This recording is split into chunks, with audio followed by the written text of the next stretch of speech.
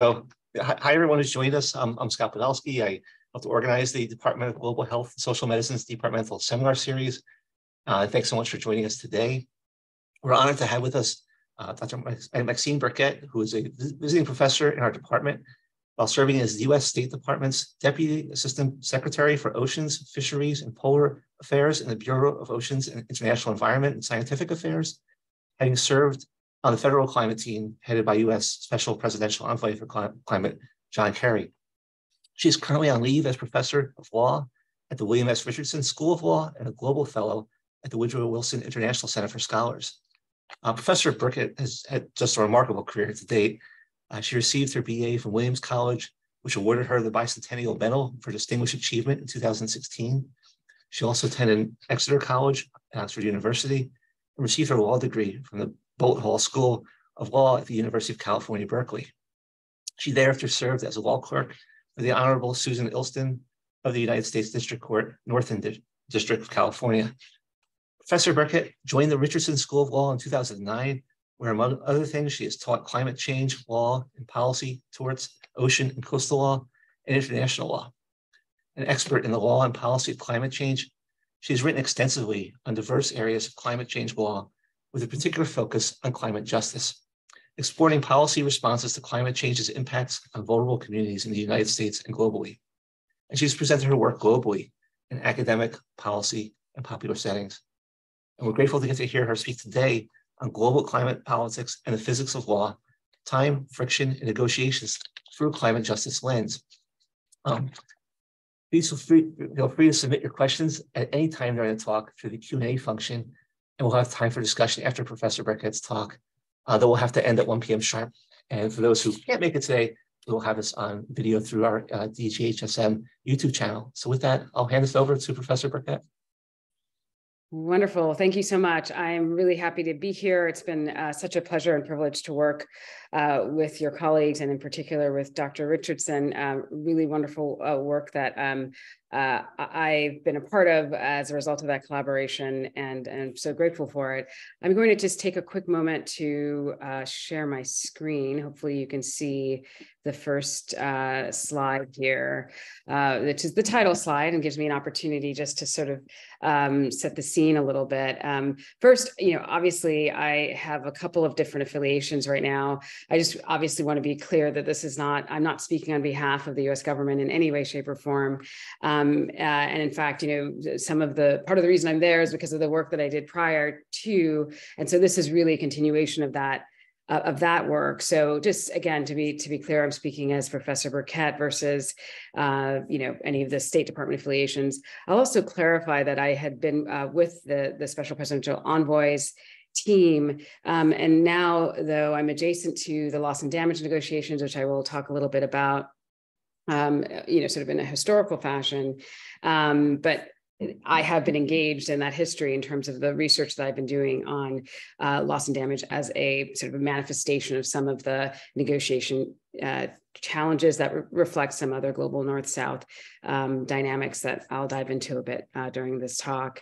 Also, I am involved in some of the questions regarding statehood and other novel issues that are coming up as a result of the rapidly changing climate and environment that we're in. But again, these are all my thoughts, my opinions, and ideas about how to think about those problems and how to move forward as a result of that.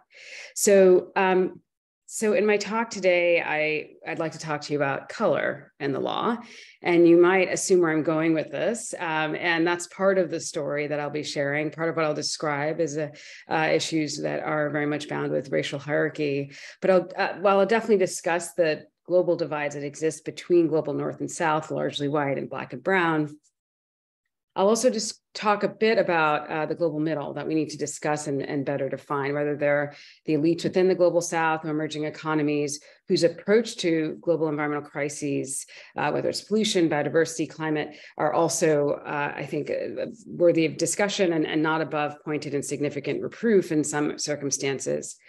But I'm also a physics buff. And I get distracted by the movement of bodies, the constituent particles of light, obviously the impacts of friction and heat, quite literally the atmospheric science, but also the mind-boggling uncertainties of quantum mechanics. This is sort of an interesting side fascination I have. And I've talked a lot with my husband about this. He doesn't share it, but he has a lot of interesting insights based on being a history major and can oftentimes recall specific movements during World War II and various other details that aren't captured in my memory. But we were talking about color and the visible spectrum, and he was noting that in World War II, the US military vigorously sought out colorblind recruits. And they did that because if you're colorblind, you see outlines, not color, and can see through camouflage. So among other things, they were used as spotters by the Air Force to detect German planes sort of draped surreptitiously on the ground. But one question that I asked and we pondered a little bit was about color and light beyond the visible spectrum.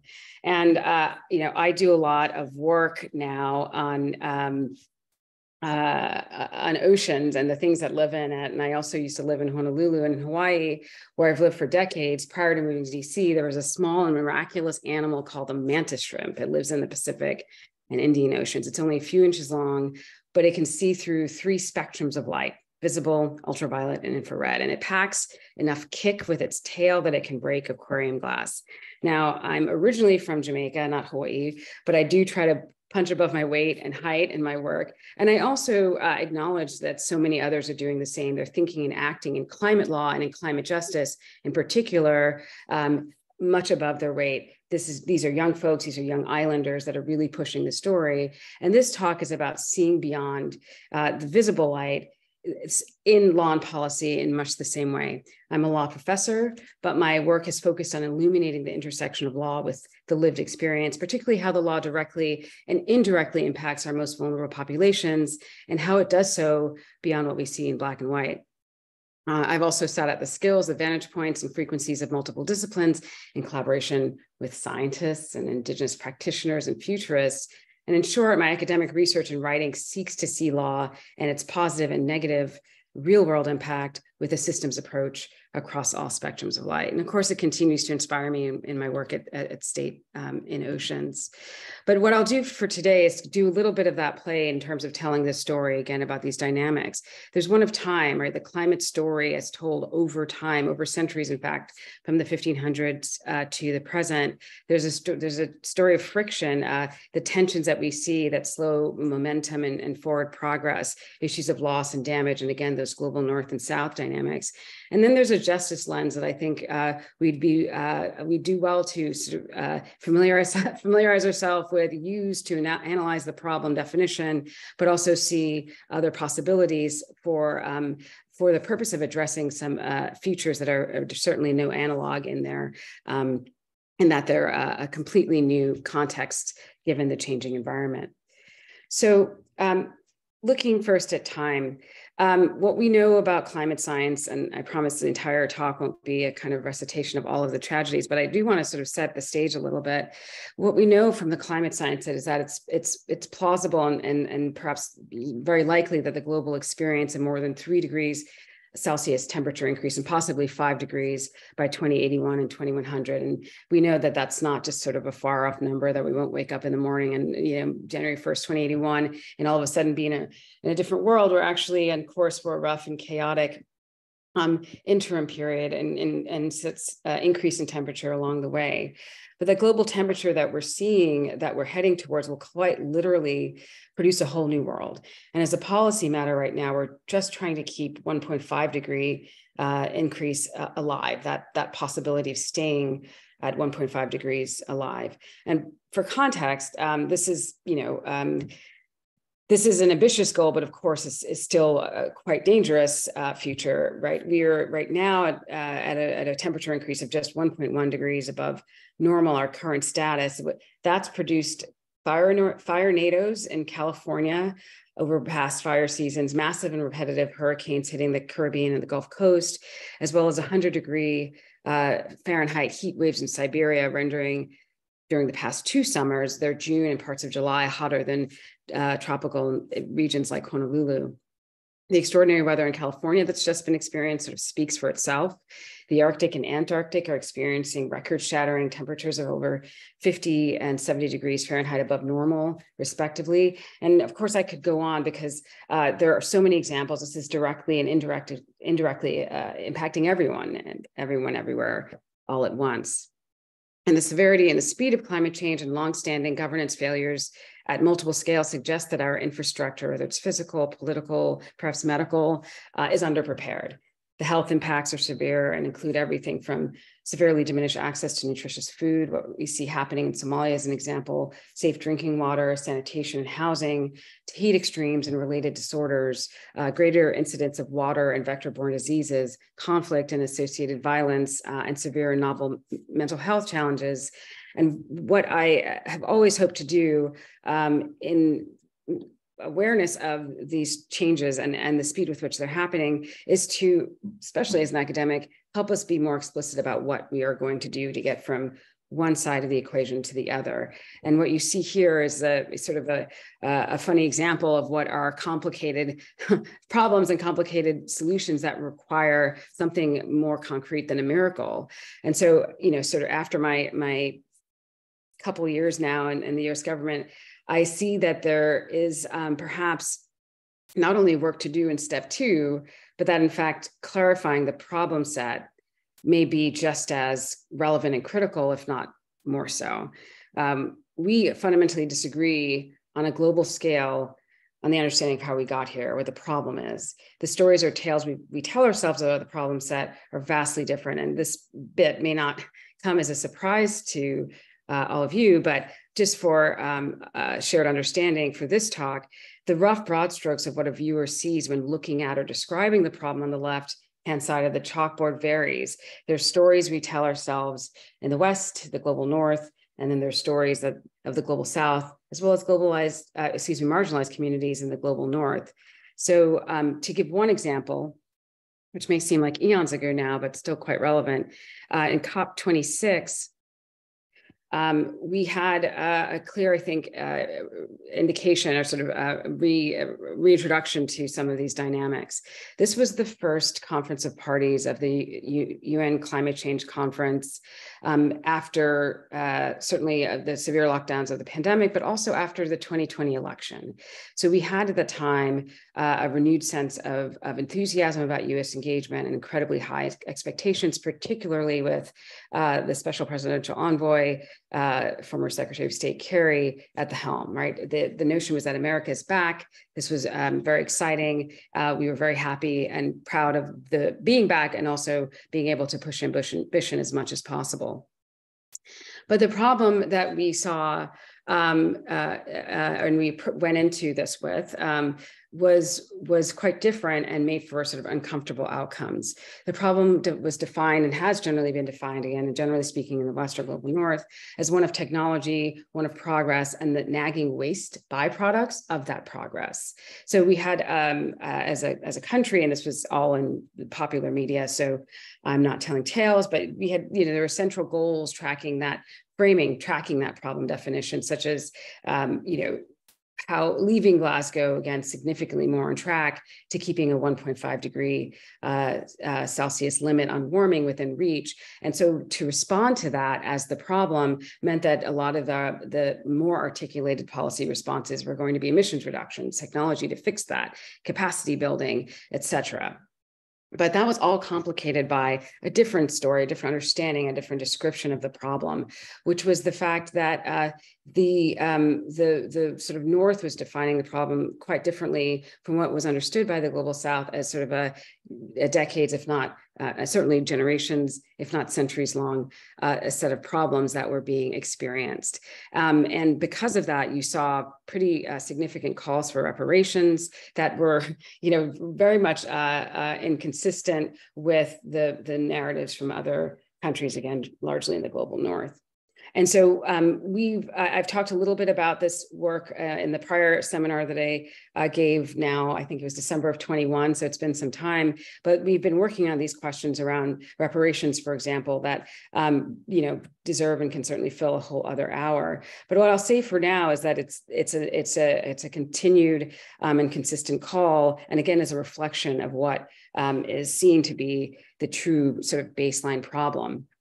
And that problem definition will yield different solutions. So if we look at what is being experienced in the global South, we have images like this one that tell the story quite vividly. Countries like Nigeria are becoming poorer while contending with heat extremes. And in this article, the author describes Nigeria's rising temperatures that are supercharged by nonstop gas flares, a heat that you can feel singe the skin.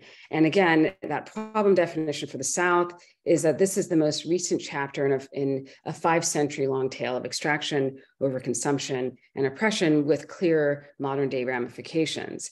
And we see that there are familiar patterns of this relationship that repeat at all scales of geography and time, and is even mirrored in cities across the United States. Here's one example of the legacy of racist policy, one key one being redlining. Here we see that researchers Hoffman et al. Conducted a spatial analysis of 108 urban areas in the US to better understand how historically redlined neighborhoods, which remain predominantly lower income and of color, related to current patterns of the urban heat island effect.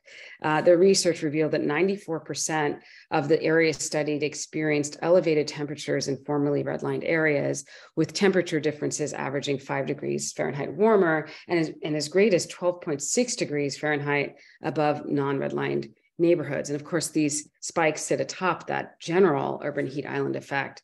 We see as well that the same uneven exposure is true for flood risk. Homes in formerly redlined neighborhoods are more likely to be flooded than non-redlined homes. And this is according to researchers from the real estate brokerage firm Redfin. In this report that CNN featured in 21, they found that they examined floodplain data from 38 major US metropolitan areas and found that modern US flood risk maps look a lot like redlining maps from the 1930s, so 100 years ago. Redfin's chief economist, Daryl Fairweather, told CNN Business that the discrimination that happened in the past may seem like it happened a long time ago, but it compounds. It's not like the historical practices that were discriminatory diminished in effect. In fact, it seemed like they actually increased in effect. And the research went on to cite examples of flooding in Chicago and New Orleans after Katrina, and neighborhoods in and around Houston after Harvey. And this is a tale, expounded upon in earlier talks, but one that is sort of tracking a longstanding relationship between environmental degradation and racial hierarchy. Recent data suggests that the story is quite old, in fact, that racial hierarchy and environmental disruption appear to have been mutual accelerants, and as early as the 15th century into the 16th. And in this study, researchers concluded that the great dying of indigenous peoples of the Americas resulted in a human-driven global impact on the Earth system in the 2 centuries prior to the Industrial Revolution. So the great dying resulted in large part from disease, but also warfare, enslavement of indigenous peoples, and hunger following social disintegration. Those mass deaths resulted in reforestation. More carbon was sequestered in the trees that grew, and it produced a little ice age. So among other things, we saw at this period of time that human actions have global impacts on the Earth system, and that's been true since as early as the 15th century. Similarly, researchers Lewis and Maslin argue that this event is the strongest of just two to arguably mark the start of the Anthropocene, right? Because of disease, war, enslavement, and famine, as well as transoceanic movement of species, which was new, we see a great divergence, is what they've described it as. And the agricultural commodities from the vast new lands of the Americas, they allowed Europe to transcend its ecological limits and sustain economic growth with significant consequence. And this is a bit of what we see in Jason Hickel's writing, and in particular in The Divide. And he talks about the impacts of enslavement colonialism and their aftermath, that allowed a small cohort to grow through accessing much greater resources, both human and natural bodies. And Hickel opens his book describing the year 1500 when he says there was no appreciable difference in incomes and living standards between Europe and the rest of the world, and argues that the divide between rich countries and poor countries, and by extension, in fact, their exposure to present-day climate harms, isn't natural or inevitable. So I'd like to quickly bridge us to the sort of more present day, the importance of this topic and these linkages. And of course, this is what is a lot of the work and research of climate justice is particularly evident given the increasing frequencies and devastating events that are sort of beyond adaptation and produce sort of outsized impacts in the global South. But what we're also seeing is that the impacts of climate change are producing this kind of damage and loss that no one is immune to. There's obviously degrees with which we experience it. But one very telltale example of how ubiquitous these impacts are, and any country, including very wealthy ones, are exposed to them, becomes clear when we think about Typhoon Hagibis. And this was notable to me when it happened. This was in 2019. Japan, as a country, is a wealthy country, as we know. It's invested many billions of dollars in world-class infrastructure, but experienced flooding in areas across central and northern Japan that devastated their flood control system. And this was notable, again, because even in a country that has the capacity to adapt to the impacts of most terrible storms and other weather events, the severity of impacts that we're starting to see as a result of climate change is beyond the capacity even of a country like Japan. Now, we also obviously have heard a lot about the stories of small islands in particular, and this is another example of the kinds of losses and damages that are being experienced in a sort of 21st century brand of weather. Hurricane Irma in 2017 hit a number of islands in the Caribbean, but when it hit Barbuda, it was a direct hit of a Category 5 storm. And what we're seeing in this image is on the left, Barbuda on August 21st at the top. And then on the right, the image shows the ravaged landscape on September 8th, right? The storm destroyed or damaged 90% of the island's infrastructure and displaced the entire population, which then evacuated into neighboring island Antigua to the south. Numerous other island nations have seen development over the years wiped out in a day. So while these are significant losses and damages in all countries, certain countries have quite a significant consequential set of impacts. Again, development being wiped out in a day. So this kind of increasing impact has also seen increased calls for a global response. And oftentimes we hear most about the global compensation funds that have been sought. They're being sought for better infrastructure and disaster risk management and response systems. And all of these calls are component parts of this actually 30-year-old call for a loss and damage mechanism in the international negotiations. And so I'll take a little bit of time to sort of familiarize you with the loss and damage issue, but provide this sort of a very bare bones overview to hopefully sort of make this more accessible. It's basically unavoidable and uninsurable impacts, but they're difficult. They're difficult for law and policy reasons that hopefully will become more clear, but they are usually marked by slow onset and extreme events like sea level rise or the kinds of extreme storms that we've just described, issues of migration and displacement, which is new for our political map, if you will, and then non-economic losses like loss of culture, in some cases, complete loss of habitability of ancestral lands. But purely definitionally, we can understand loss and damage together to describe the actual or potential manifestation of impacts associated with climate change in developing countries that negatively affect human natural systems. So again, while the terms have a sort of a general meaning, loss and damage together has a meaning that's quite specific as it relates to the international negotiations. The experience of damage refers to those negative impacts which have sort of possible restoration if you've experience damage to your coastal mangrove forest due to a storm surge, that would fall under this category. And presumably, sort of appropriate adaptation efforts could at least help with lowering impacts of that storm event, for example. Loss would refer in the lived way to impacts for which restoration is not possible, like the total destruction of coastal infrastructure due to sea level rise, or the total collapse of a fishery due to lower ocean pH or temperature. And of course, that total loss of habitability of your territory or culture that's associated with foods that can no longer be grown or landscapes that are no longer available or viable would fall under this category. And those experiences, loss and damage generally, had long fallen through the gaps in the climate governance regime. And again, was a sort of 3-decade-long effort that was seeking to resurrect some critical concerns. One key moment in the sort of the understanding and discussion of loss and damage was actually in 2012, 11 years ago, but a significant moment where we saw an opportunity. There was very clear indication, I should say, about the impacts of climate change. So again, the last graphic is sort of showing you the general ways in which you would maybe experience those losses and damages in the landscape.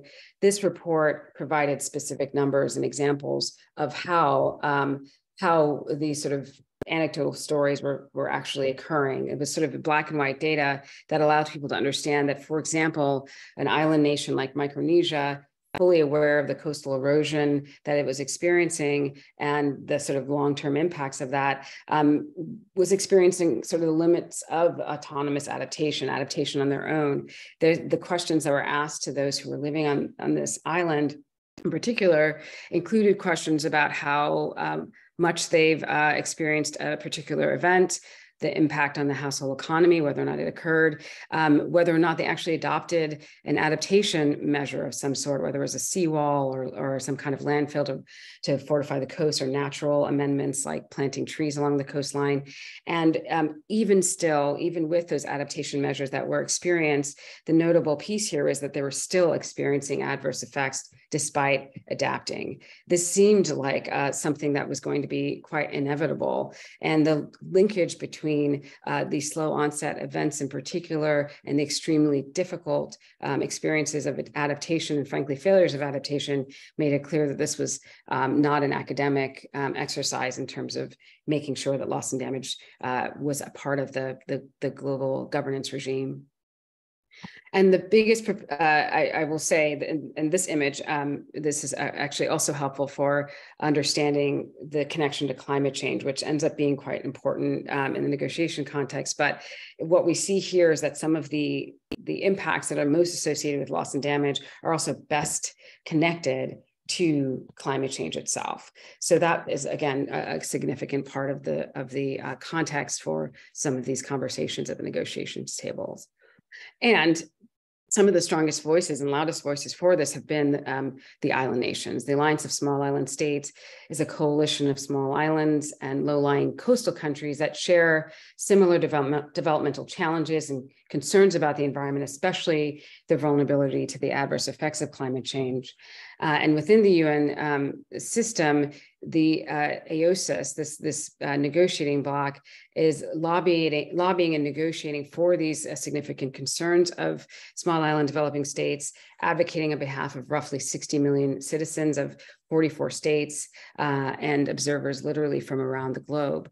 And these low-lying coastal states share similar challenges to sustainable development of all sorts. And although their GDPs vary widely in some cases, most of these countries are middle or low income, and 6 also rank among the least developed in the world. They have notable vulnerability to climate extremes. What you see in the top right is a kind of general schema that shows the kinds of impacts that are experienced by islands across the board. The Pacific Islands are also particularly vulnerable as they're situated in one of the most natural disaster prone regions and are highly susceptible to floods, droughts, tropical cyclones, and other severe extreme events. We also know that because of their exposure to climate extremes, which is compounded by the ways in which those natural hazards affect local and national economies, again, we see significant impacts from singular events. And this vulnerability, again, is often based on one actually that we share, which is to say that most of the economic activity, the gross domestic product, is generated within the coastline, or within a mile of the coastline in some cases, or within the coastal zone. So a country like Jamaica, 90% of its gross domestic product is generated within the coastal zone, such that any risks to coastal activity will necessarily have significant impact. So for small and developing states, or SIDS, a single disaster has immense ripple effects, severely stressing public financial resources, if not, again, dwarfing annual GDP. So again, perhaps not a surprise that this has been a 30-year plus effort to have these impacts and the uniqueness of loss and damage recognized within the global climate regime. What you're seeing here is an image that is describing the sort of policy progression of addressing climate change under the UNFCCC, and it's sort of broken down by mitigation, adaptation, enhanced adaptation over time, and taking us to about the early 2010s.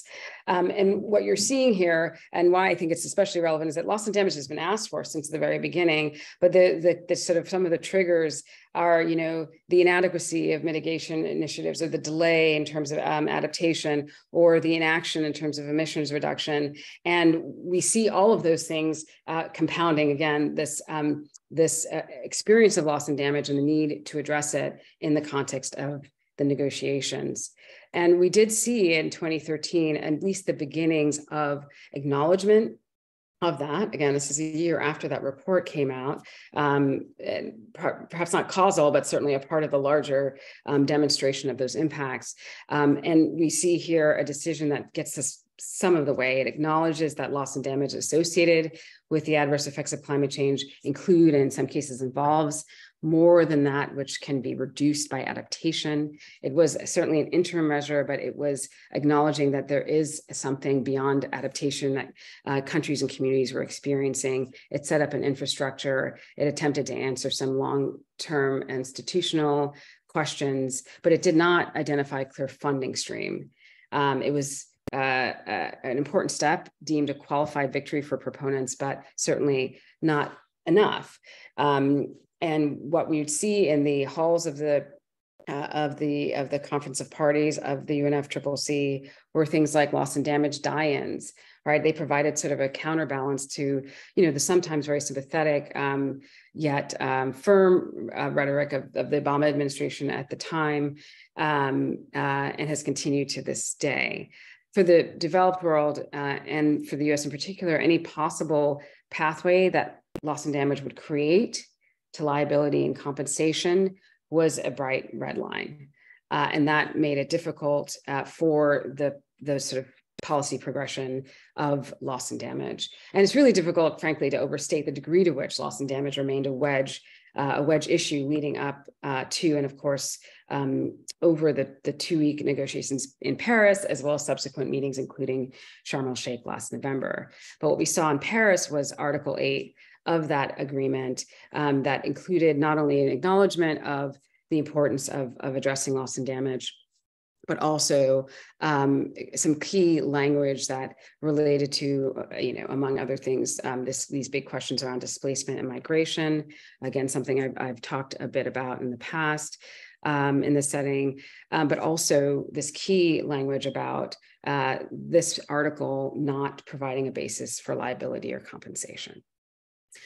Now, if we move forward to last November, this is not to say that the Article 8 or the decision text paragraph on this not being a pathway to liability is related necessarily, but we had a very important moment in the Sharm-El-Sheik meetings, right? The implementation plan that emerged and the decision on finance arrangements with respect to loss and damage has actually been described as a reset in relationships. And that was said by the top US negotiator. He was describing this as a new way to think about how we respond to issues of loss and damage, and I think was gesturing towards the reset and relationship, again, implicitly between the North and South in that statement.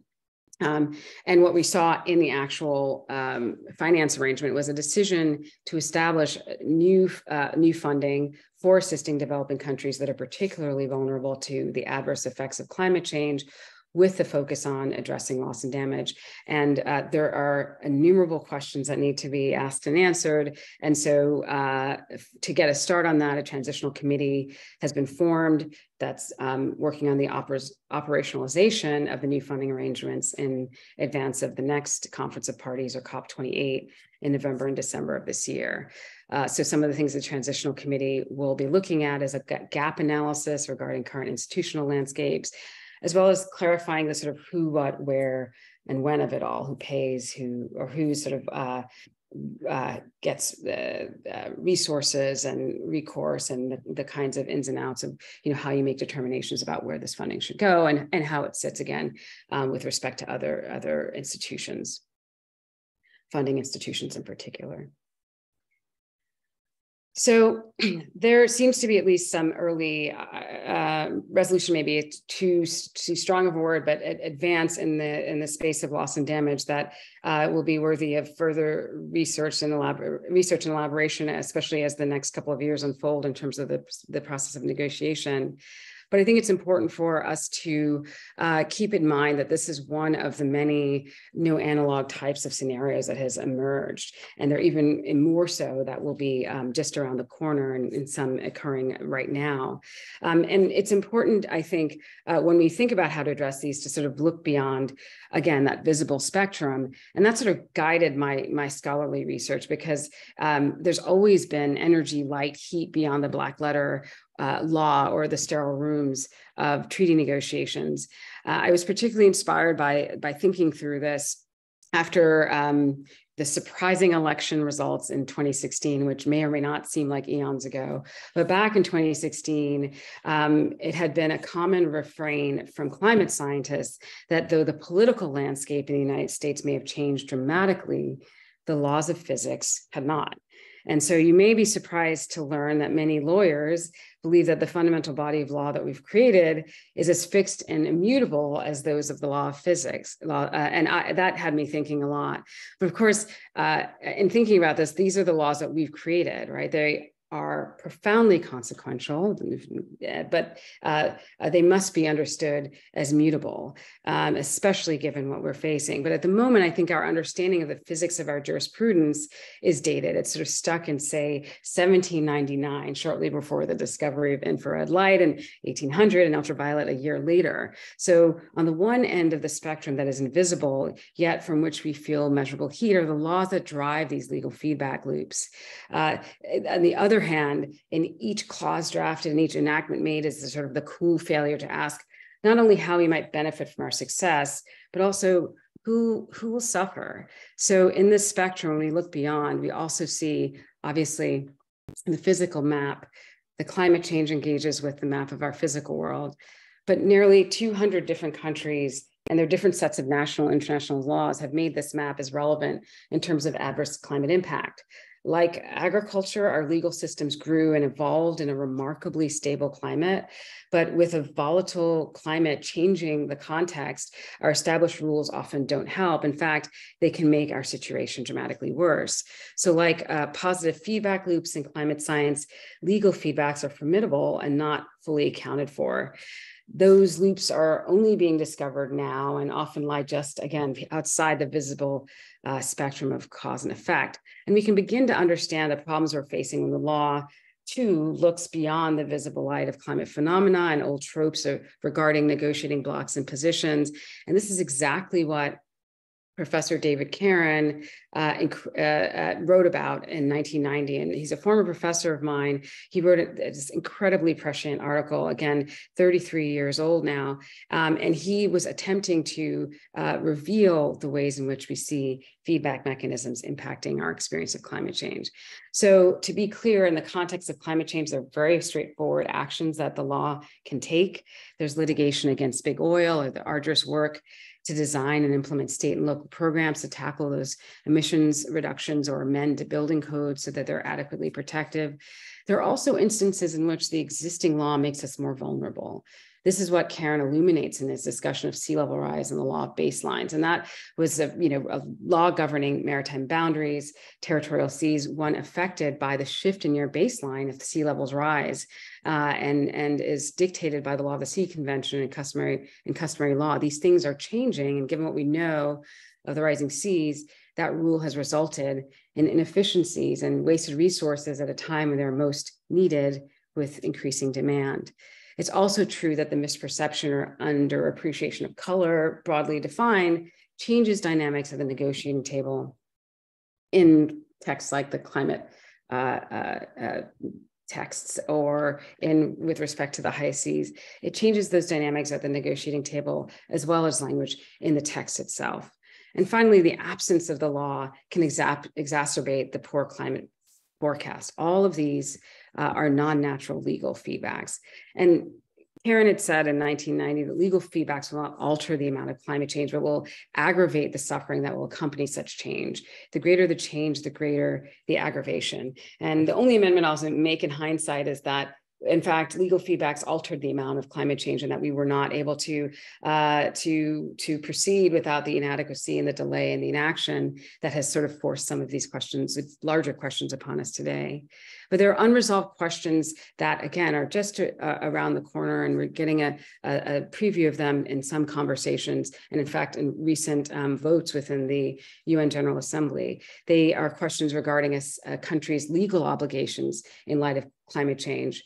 This is a question that was posed by a recent request for an International Court of Justice advisory opinion to other big no analog questions regarding, for example, how we grapple with the loss of habitable land and the very definition of a nation or a nation state. These both present aggravating legal feedbacks.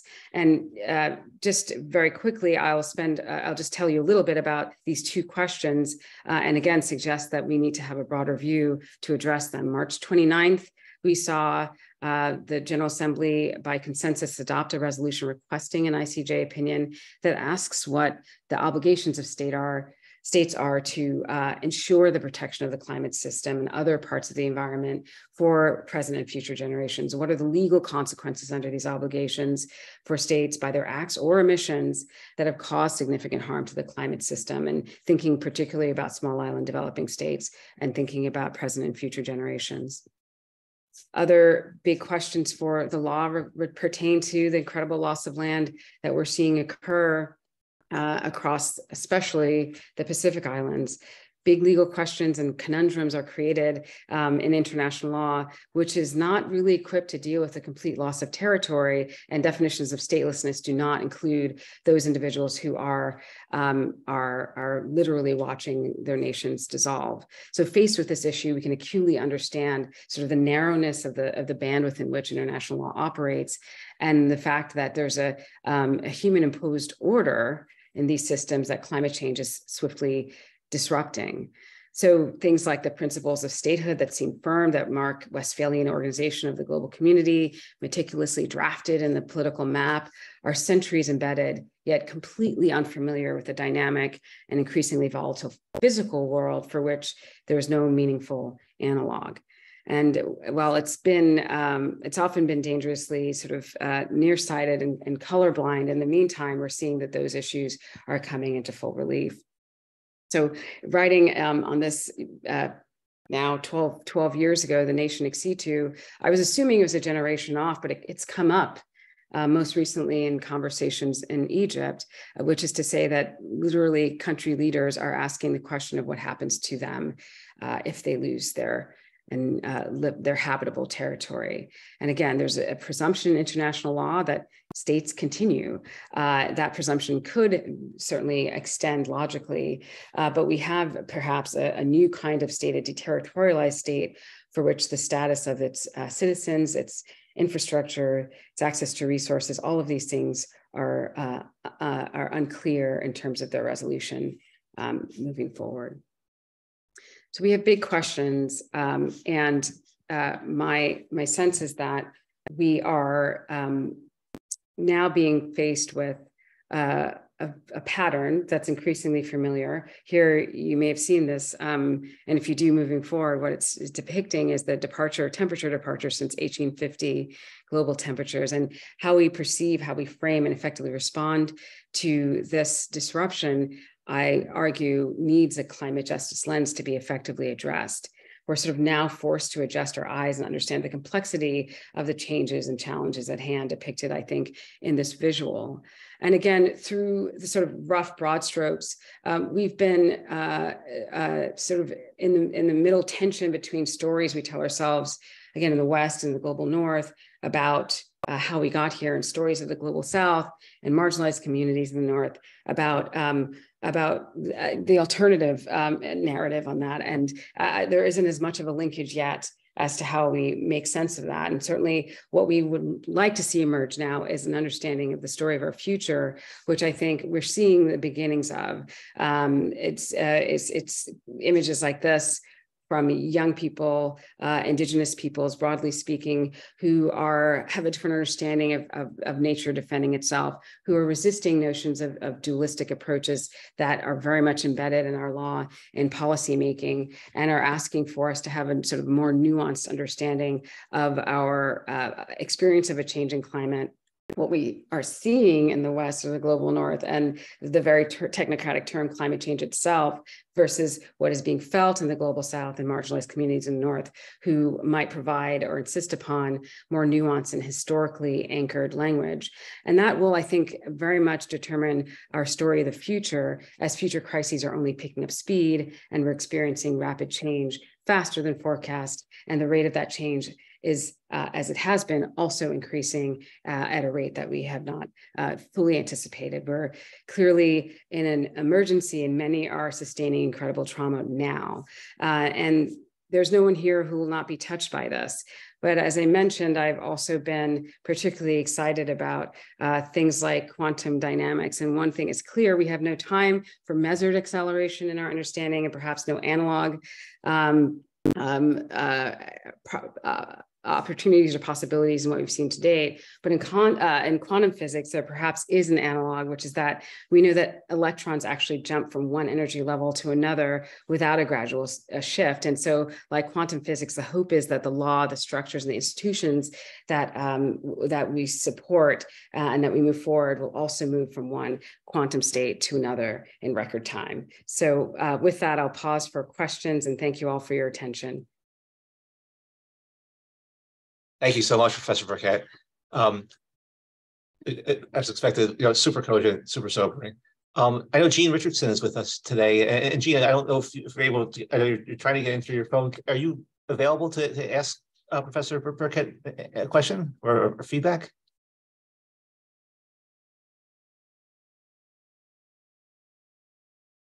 If not, I'll happy to go ahead and do so. Linking the component, I encourage other folks to send in questions as well. We have a few minutes for discussion. Linking the components of your talk together, when you're making these arguments in national discourse and international discourse, how effective are these historical arguments, and as they lead up to notions of justice and then legal aspects as well? Are there times when they're more effective, or places where they're more effective or less effective? Yeah, I mean, I think it certainly depends on the audience. I mean, I think what we see is that, as I tried to describe, and again, it was a bit of a dualist approach in terms of the North and the South, but what I'm trying to describe here is that for the most part, you may see, sort of quizzical looks from some and nodding heads, depending on from another set, right? So it really depends on the audience.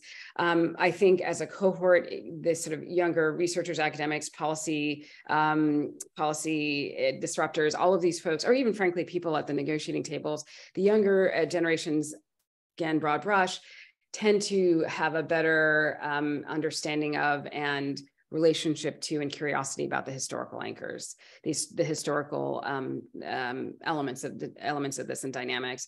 And I've certainly heard stories of, oftentimes perhaps developed countries negotiators are across the table sort of being surprised at how far back in time other negotiators will go when describing their position, or sort of understanding the relationship they have with other countries or other communities or other industries and sectors. And so there is just, I think, a different relationship with time that we all have coming into some of these big and certainly environmental discussions.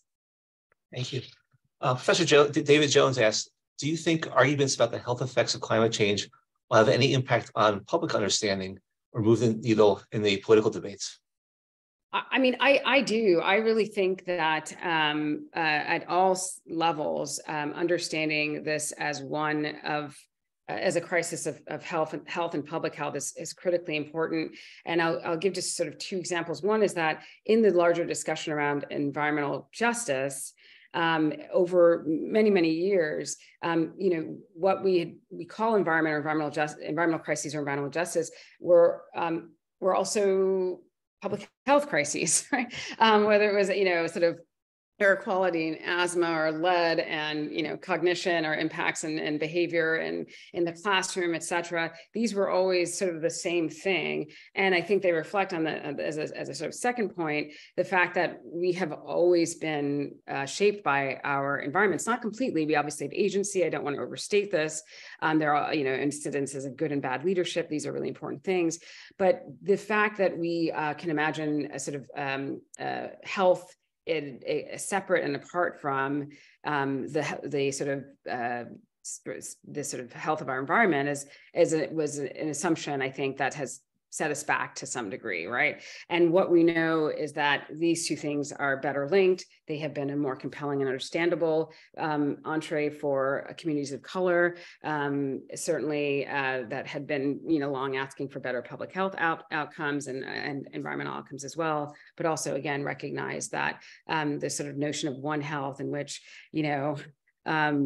chronic disease, vector-borne diseases, impacts as a result of polluted waters and air. These are all sort of part and parcel because we are living in environments wherever we live, work, and play. The last thing I'll say too is that as much as I don't want this to be true, medical professionals are also, and public health professionals, generally speaking, and this is probably shifted a bit after the pandemic and the politics around that, but tend to be more trusted intermediaries than lawyers. And so, being quite frank about that, listening to a lawyer, policymaker, negotiator talk to you about what we should or should not be doing, or how the world is, or how our environments are impacting us, is less convincing or credible in some respects than one's doctor, for example. It's interesting. We've seen this in the past with the medicalization, say, of nuclear war in fairly effective ways. And I think it remains to be seen whether that medicalization of climate change will be effective or not. And we hope so, but certainly at different times here. Annabelle Slinger-Land, carrying the physics metaphors forward, wants to know, given what you see right now, critical mass and things moving forward, will we, quote, find the momentum to propel your thoughts forward? Where do you see this going prognostically, like seeing all these metaphors? Yeah, thanks. And thanks, thanks for asking that question, because I really do think that there's a lot to be learned between the disciplines, and it's not an obvious connection, but to me it seems so clear. And one of the examples of that is very much to your point about critical mass and rapid change of state, and I mean the perfect example of that, first in the classroom, my experience of the discourse around climate impacts, loss and damage, and climate reparations, the discussions around that between when when I first started teaching about it 10 years later, just an incredible difference in our understanding of, again, how much more complex the problem is and its time scale, right? How we got to this moment, and what the necessary solutions are, which are, again, and this is, I would say, broad brush, mostly in the younger generations. You see a cohort of scholars and students and scholars and advocates who are willing to sort of take this step that's systemic and not just about sort of the technical fixes, which I think we're seeing are inadequate. And so those are big changes. Similarly, writing about statehood in 2011, and then actually having conversations about that policy, that pretty seismic difference in how we think about a state being part of policy considerations for negotiating teams. I mean, we're seeing a very, sort of a different way of thinking about what the solutions will look like, and those becoming not just sort of fringe and academic, but actually being integrated into sort of a plausible, set of next steps. That's happened in like, a fascinatingly rapid amount of time. So again, the sort of where we're going with the problem definition and the possibilities and around, thinking about our global economy, for example, to the specific, ways that we want to push the law to be responsive to the actual issues that we're seeing today, have happened at a scale that's been in a time scale that's been shockingly rapid, and with a good number of people behind it. There's more work to be done, but there's encouraging signs. Well, thank you. And speaking of time compression, that hour went very quickly. And it's very enlightening. So thank you very much, Professor Burkett. For folks who are with us, I want to remind you that in 2 weeks, we'll be co-hosting with the Harvard University Native American program, talked by Teresa Lanframboy of Stanford on culture-centered suicide prevention with Native American youth. I want to thank you all for joining us today, especially thank Professor Burkett. See you soon.